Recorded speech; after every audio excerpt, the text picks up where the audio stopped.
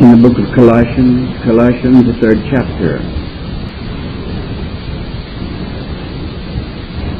Ye then be risen with Christ, seek those things which are above, where Christ sitteth on the right hand of God. Set your affection on things above, not on things on the earth. For ye are dead, and your life is hid with Christ in God. When Christ, who is our life, shall appear, then shall you also appear with him in glory. Mortify therefore your members which are upon the earth, fornication, uncleanness, inordinate affection, evil concupiscence, covetousness, which is idolatry, to which things sake the wrath of God cometh on the children of disobedience, in the which ye also walked sometime when ye lived in them. But now ye also put off all these: anger, wrath, malice, blasphemy, filthy communication out of your mouth. Lie not one to another, seeing that you have put off the old man with his deeds, put on the new man, which is renewed in knowledge after the image of him that created him. For there is neither Greek nor Jew, circumcision nor uncircumcision, barbarian, Scythian, bond nor free, but Christ is all and in all. Put on therefore as the elect of God, holy and beloved, bowels of mercy, kindness, humbleness of mind, meekness, long-suffering, forbearing one another, and forgiving one another, if any man have a quarrel against any, even as Christ forgave you, so also do ye. Now these opening verses: if ye then be risen with Christ, seek those things which are above, where Christ sitteth on the right hand of God. Now Easter has come again, and tonight, about 9:30, for millions it will go again. And I'm just a little saddened by the fact that it makes, for a great many people, marks the end of all spiritual concern. I do not wish unkindly to criticize or censor, because if that's the best these friends know, I suppose it's the best they can do. And if they're doing the best they know, they're doing better than some of us who know better than we are doing. So we will turn to the positive side and let our hearts ache. We see the church is packed this morning and empty, or half or two-thirds empty next Sunday.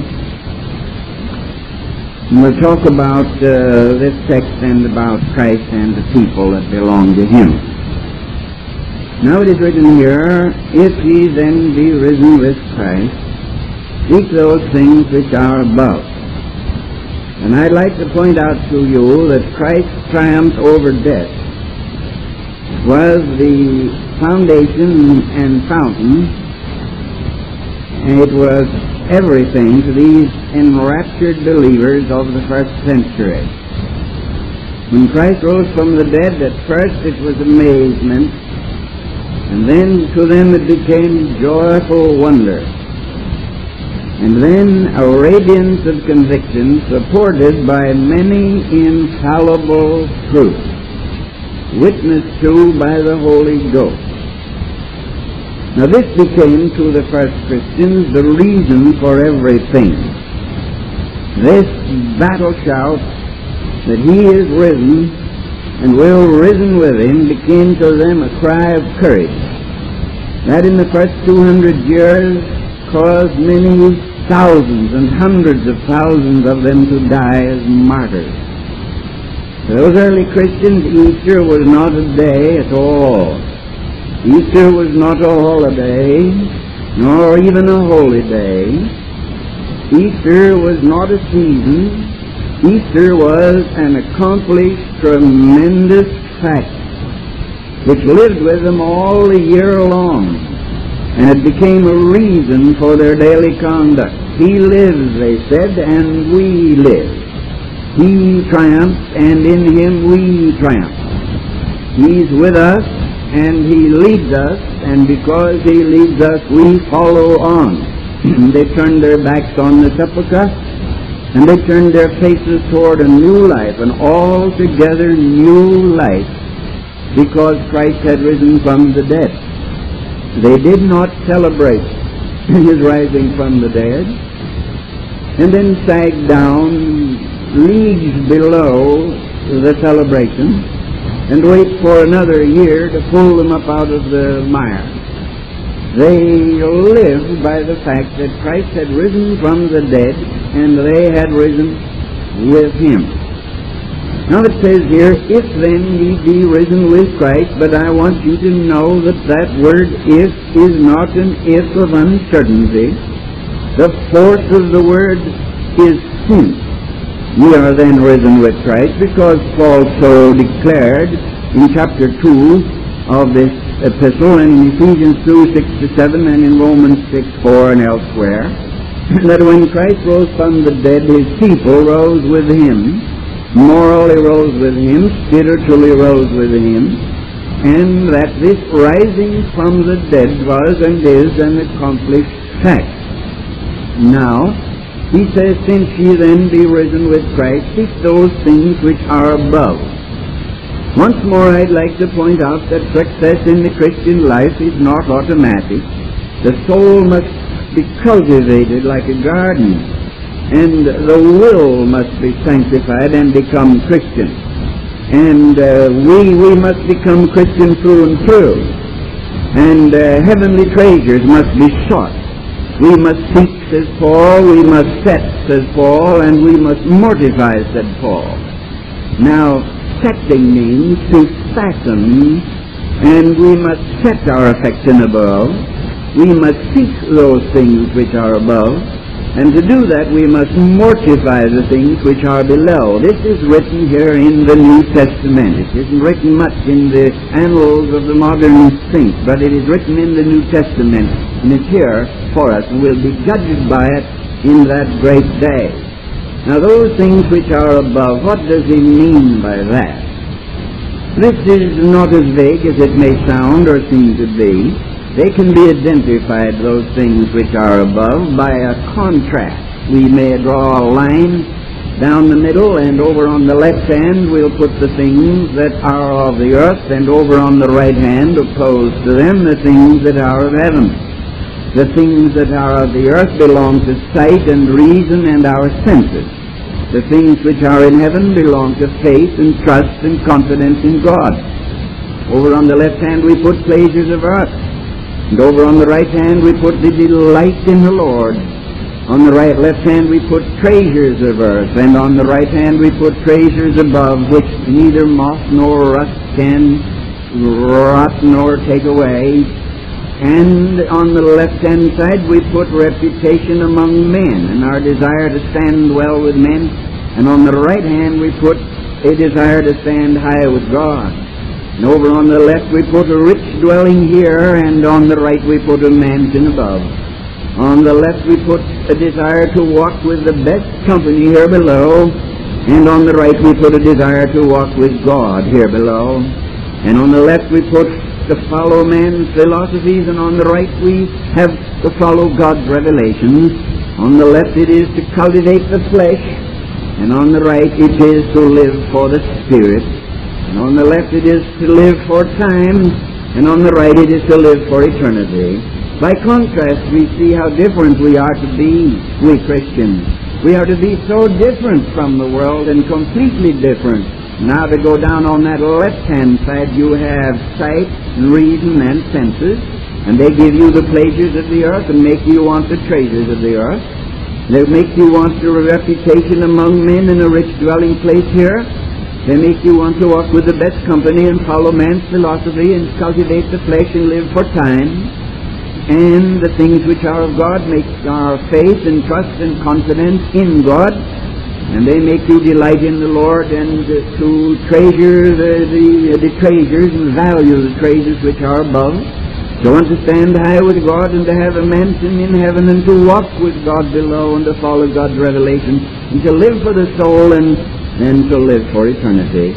Now there's the contrast, you see. It's a great gulf fixed, and it's fixed, and it stays fixed. And Paul's writing to Christians now. We make a great mistake, and we're always doing it, and I wonder why we're always doing it. We ought to know better. We're always confusing the world with the church, and we're trying to get the world to do what we have difficulty getting Christians to do. And we're always preaching sermons and writing articles and singing hymns, trying to equate our countries and modern civilization, or any civilization, with Christianity. It can't be done, my brother and sister. The Christian church is something apart. The Christian church is not black nor white nor red nor yellow. The Christian church is not Canadian or American or British, it's German or Japanese. The Christian church is a new creation, born of the Holy Ghost, out of the stuff of Christ's wounded side. And it's another race altogether. And it's another people, a race that's lifted above this present fallen race. And now we're to be different from the world. If because you are risen with Christ, then seek those things which are above, and set your mind on the things which are above. For Christ sitteth on the right hand of God, and that is the heartening truth, my brother. I preached last week down in Schenectady in Albany, and preached 2 and 3 times a day, and one night only once. I only got there in time. And I was among the Presbyterians in the congregation, listening to the Methodists and a few Lance people scattered around. Well, it's all right, I guess, but you know, I told them there, and I want to tell you now, that I can't get too steamed up about holidays and holy days, for the reason that every Sunday's Easter to me. Every time I get up Sunday morning, Christ is risen. And every week is Holy Week, and every Friday's Good Friday, and every Thursday's Maundy Thursday, though I don't know what that means, I'm sure. I haven't the faintest idea what Maundy means. I'll look it up sometime, remind me. But for that reason, I enjoy walking with God all the year round, and one day is not better than another day, and one week's not better than another week, and one Sunday's not better than another Sunday. Too bad now, wouldn't it be too bad if you had to wait another year in order to get blessed? The Scripture teaches that Christ is out of the grave and is alive forevermore, and is consciously present to those who have faith, and He's here now. And He gathers with His people wherever they meet, any time they meet, whether it be in a coal mine hiding from persecution, whether it be in a mule barn, or whether it be in a cathedral. Wherever the people of God are gathered, there am I in the midst of them. And they minister to the Lord and pray, and the Lord says to them, pick out this man and that man and send him out as a missionary. And so the Church of Christ lives because Christ lives. Because I live, ye shall live also. And it doesn't depend on the seasons of the year, nor whether it snows or not.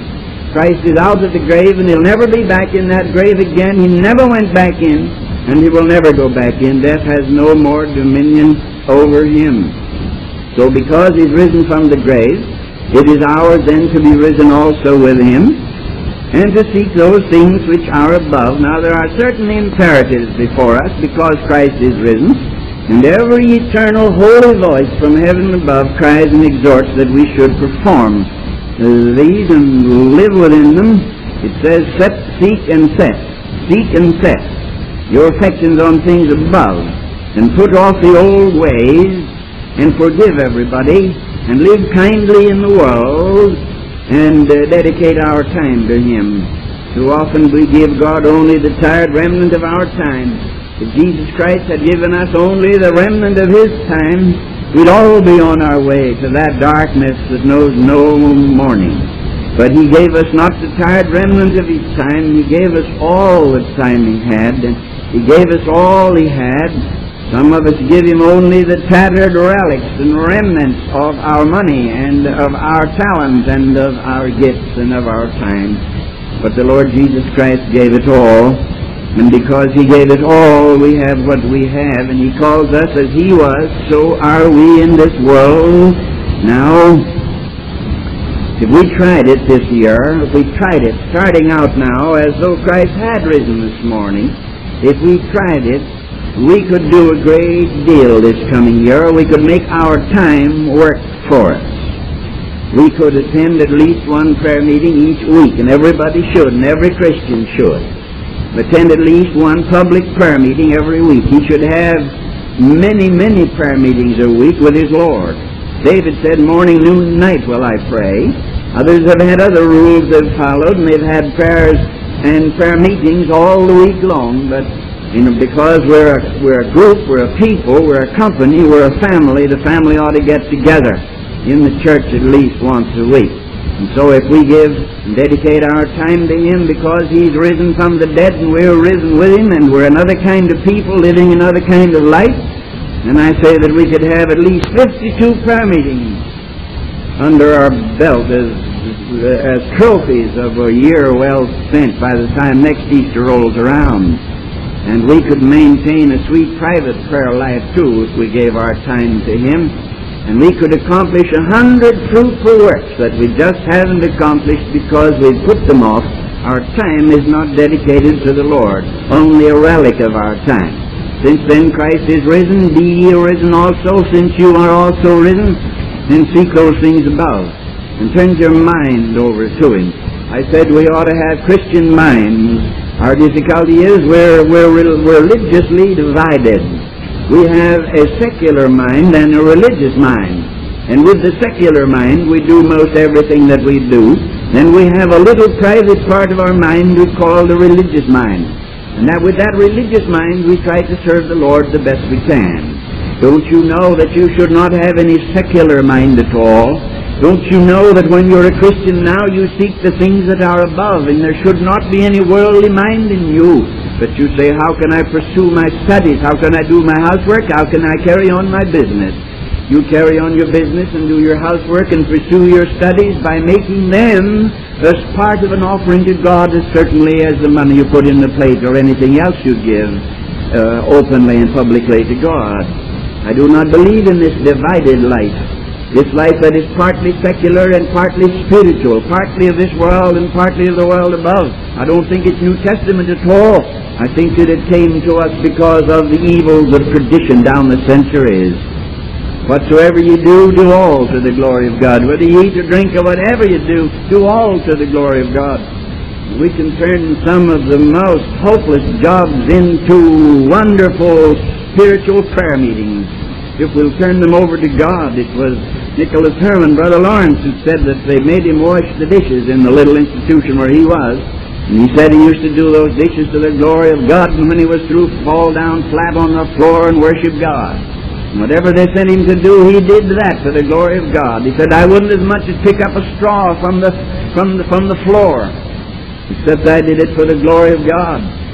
And I heard of one saint who praised God every time he took a glass of water. He returned thanks. I don't think he made a production out of it, but I do think that in his heart he thanks God. Every time I leave my house, I look to God and expect Him to bless me and keep me on my way. And every time I'm in the air, I expect Him to keep me there, and I expect Him to land me safely, and I expect Him to bring me back.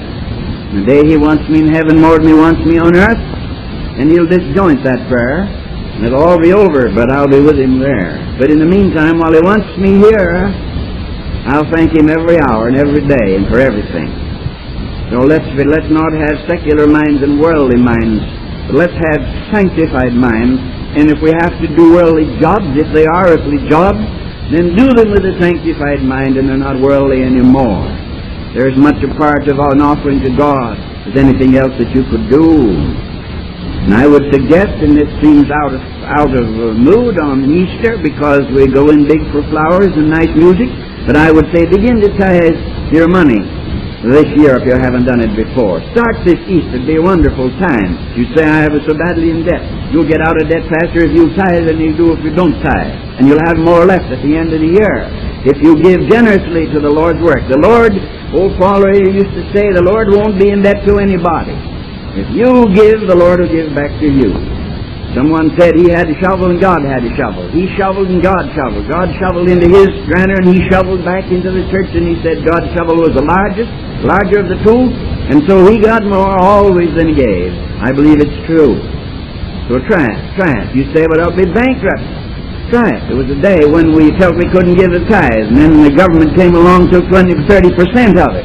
We take it, and then we're supposed to tithe on top of that. Now, don't tithe what's left over after your tax collector gets his cut.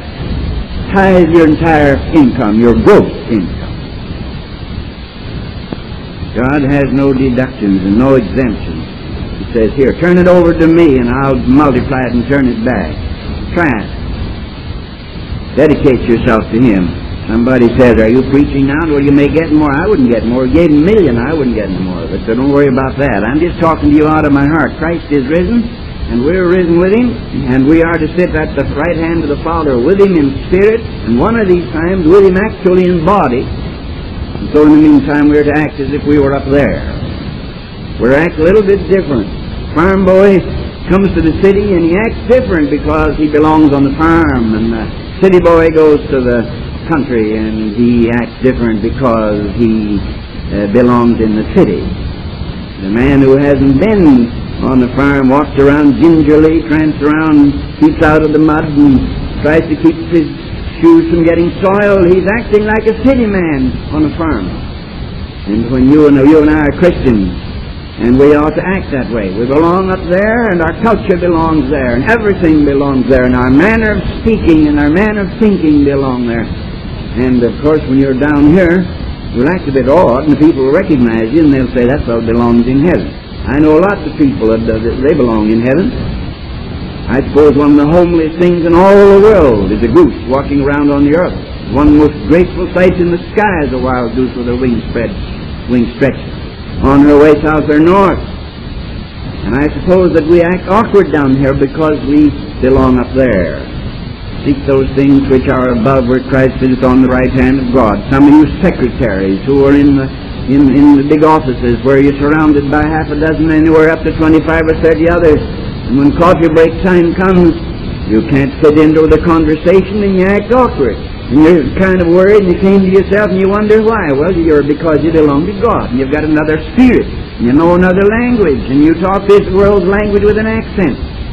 And when they mention religion, they talk it with an accent. They belong to the earth and you belong to skies. And of course the two don't agree. They think we walk awkwardly down here, but they haven't seen us with our wings spread yet. Wait till the time comes that the children of God spread their wings and soar away to meet Him in the glory. And they'll say how graceful they are. How graceful. But while we're on earth, of course, they don't think so.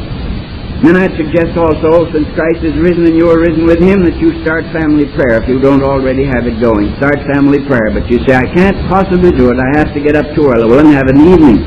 But I can't do it. Have it sometime. There'll be some time when you can have family prayer. Say, I can't keep the children. Let them wiggle. Let them wiggle. Have family prayer. Get somewhere a time when you can at least have a few minutes, and don't read any of these homemade canned things that you buy to get over with. Read the Scriptures. Teach them to read the Scriptures. Young people get converted and get up the first time to read the Scriptures. They don't know how to read it. They haven't learned, because they haven't learned it at home. Teach them to read the Scriptures. Don't worry about the King James Version. They'll catch on to it in no time at all. They'll soon know what a thee and thou and all the rest means. Read it. And so have your home a Christian home. Well, he says, your life is hid with Christ in God. How can I comment on such a passage? Your life is hid with Christ in God. Divides itself up. Any preacher that couldn't preach on this ought to sell insurance, because your life is hid with Christ in God. Notice it. It divides itself up like an orange when the skin's taken off. It invites any preacher to preach it. Your life, point one, is hid. Point two, with Christ. Point three, in God. Point four, and you can have your own conclusion. Here are the jewels from the earth and the sky. Here's safety and strength and assurance, and here's the cure of all fear. Your life is hid with Christ in God. When Christ shall appear, there's the hope of this church. When Christ shall appear. He came out of the grave and is alive forevermore. And when He shall appear, then shall you also appear with Him in glory. That's the hope of the church. Not all the details. We were too smart a generation ago, and we thought out all the details. Everybody knew exactly everything that could be known about prophecy. Now we've swung the other way, and everybody's afraid to mention it, because the props have been kicked out from under some of our views. But they can't kick this prop out, that Christ shall appear, and you shall appear with Him in glory. And there's no question about that. He will come, and when He does come, you'll be with Him in glory. Just as you were with Him when He died and with Him when He rose, you'll be with Him when He comes in the glory. And in the meantime, you're supposed to act like it. That's the whole meaning of the Lord's Supper, incidentally. From his death to his coming. And here's the end here, and here's the little bracket in between. We're living in the historic bracket in between his rising and his coming again. Ye shall also appear. Saints are veiled now, and so are the hypocrites veiled. But in that day they will be unveiled. And it says, with him in glory. You know, I'm much more concerned with the with him than I am with in the glory. Much more concerned. Ye shall appear with him in glory. With him is much more interesting to me than in glory. Because if you have him, you'll have the glory. Just as the bride, who must be separated for a little while from her bridegroom, writes him letters eager and sends him telegrams and calls long distance. She wants to be with him. He's out there somewhere trying to get a home together, a house together. And she says, I don't care about the house, I want to be with you.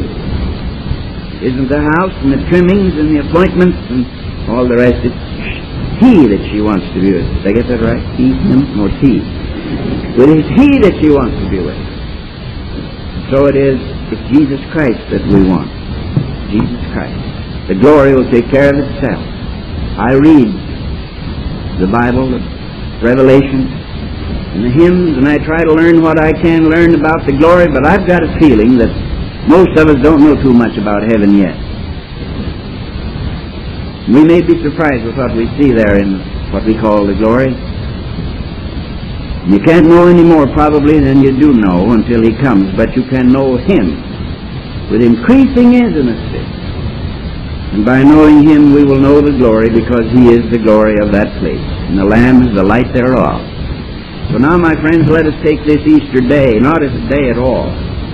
Let us take it as one more celebration of an accomplished fact, something that has been done, that's over and finished. He is risen. He can never go back in the grave, and he can never die again, never bleed again, never suffer again. Except in his heart he suffers for the backslidden sons of God. But that's an accomplished fact. And the second accomplished fact is that we are risen with him. Now it's our business to cultivate this, and to seek those things which are above, where Christ sitteth on the right hand of God. God grants that we may be better Christians next year than we've been this. Amen. End of sermon.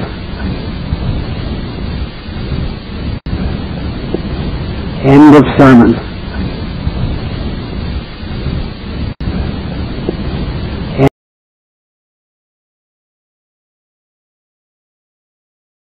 Thank you for watching today's video. This channel is brought to you by hopelify.org to inspire you to become the very best that you are designed to be.